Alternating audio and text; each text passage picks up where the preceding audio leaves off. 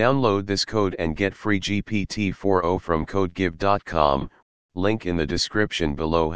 Converting a text file to an Excel file in Python. In this tutorial, we will learn how to convert a text file to an Excel file using Python.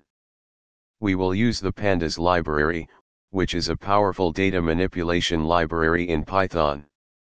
Step 1, install pandas library.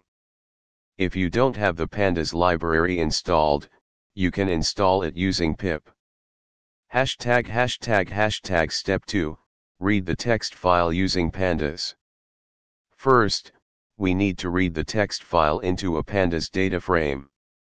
We can use the read_CSV function provided by pandas to read a text file. Make sure to specify the correct delimiter if your text file is not comma separated. Step 3, write the data frame to an Excel file. Next, we will write the data frame to an Excel file using the to_Excel function provided by pandas. Full code example. Here's the full code example that reads a text file named input.txt and converts it to an Excel file named output.xlsx. Running the code.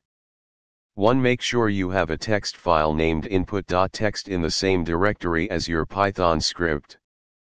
2. Run the Python script, and it will create an Excel file named output.xlsx with the data from the text file. That's it.